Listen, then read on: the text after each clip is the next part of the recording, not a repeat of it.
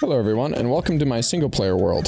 A couple of you have been downloading the Sensible MC pack and have been running into this issue. And I'm going to show you it right now. Where the first person model hands and arms are visible in double.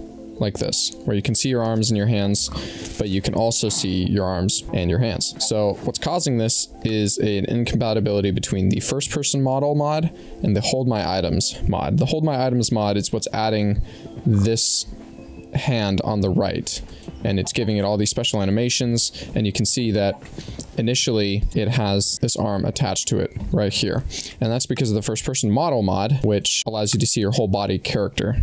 Now an easy fix for this is just to go into your mods list, first person, just search first person, click on configure. I'm going to take you here and you see this vanilla hands mode, and you want to set this to always and turn off dynamic mode, so this should be off. And that will remove the arms of the first person model. And now, like, this is how I play. Like, I want us to be able to see my first person arms, but then I kind of like seeing my body below me. Now, you can just disable the first person model mod or remove it altogether, but you can disable it with a keybind. Mine is F6, which is what it is by default. Face reveal. So, I mean, you can just do that, strictly speaking.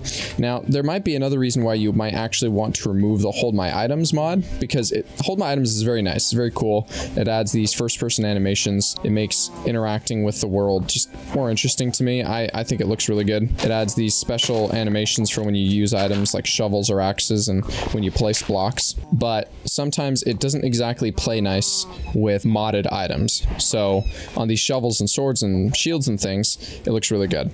But if I use this musket from the musket mod, it like looks really weird. And also this camera from the camera mod, I'm not even holding it right. And when I interact, it's actually in frame. Now, it doesn't show up in pictures, but it is in frame while you're using it, which is a little weird. And it's honestly a bit of a shame. So I'm going to close this real quick and come back in with hold my items disabled so you can see what it looks like. Because for some reason, it doesn't have a in-game toggle like first person model, which is a little annoying. Hold my items, disable that. Okay, so we removed the hold my items mod, and you can see that by seeing how all the animations are back to normal. And now, if we hold the flintlock pistol and the camera, everything looks a lot better. The flintlock pistol is kind of behaving like you would expect. The character's holding it up in third person, and the camera now kind of behaves normally. So we can mess around now that hold my items is out with vanilla hands mode from the first person model. Oh, first person looks really good with the flintlock pistol. Oh, that looks awesome. Look at that. Yeah.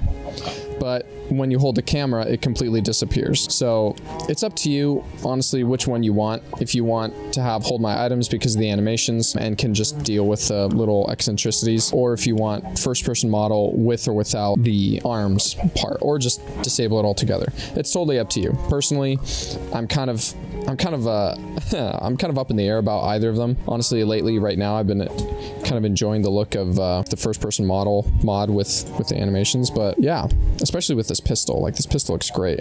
This is almost like a first person game mode right here, and the camera behaves properly.